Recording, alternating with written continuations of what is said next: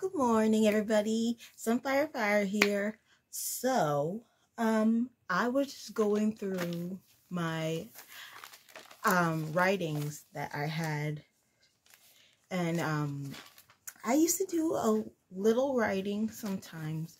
I mean, obviously, I didn't publish anything. This was like when I was in high school or like in middle school, and I've done some short stories. I think I also did take a script writing class in college, my undergrad year, but I think I withdrew from that because I just did. And I'm not gonna get into that. So I started writing short stories, and there's one in particular that I think I want to try to that I like to expand upon a lot of the upon a lot of the time, and I think I could make it into an actual book, fictional book.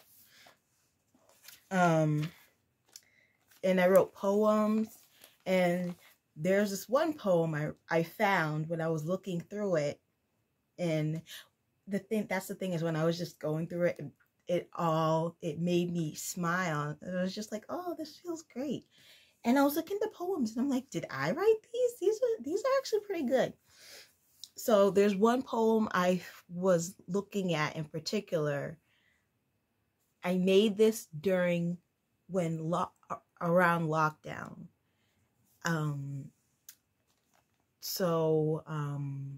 think I mentioned briefly on this channel that during lockdown, obviously no one was doing anything. Everyone was just staying home. So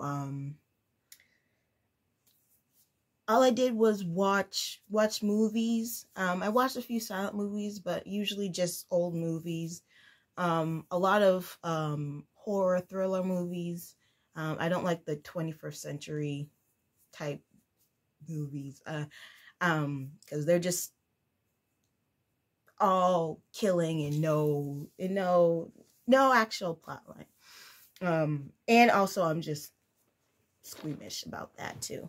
So I was watching this whole thing, and I was watching a bunch of old movies, and I came across one movie that had Vincent Price in it. I think I wrote I forget what the name was, but I think I wrote it down in the title of, I think not in the title. I didn't give this a title, but I think I wrote the name of the movie in the poem. And that's how bored I was. I wrote a poem of Vincent Price.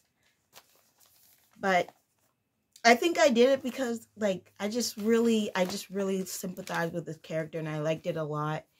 And yeah, here's my poem. He is tall and lean. He has brown hair, as brown as hazelnuts. His dark, dark brown eyes are piercing. They look into the soul. His eyes look in search for the description of life, nature, and man. But he knows he cannot find it. He is all alone, one man, haunted by the man he once was, the last man on earth, the weight of humanity on his shoulders. He has finally found the meaning of time is a farce. And that's it. I think it was called The Last Man on Earth, but I'm not sure. I only saw that movie one time, so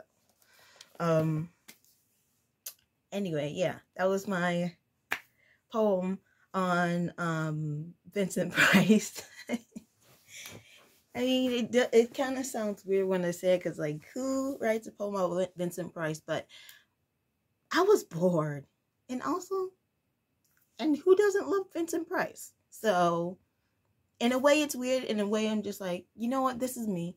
I'm just take it. And I'm sure horror movie fans would just be like, oh, that's cool. So yeah. So bye.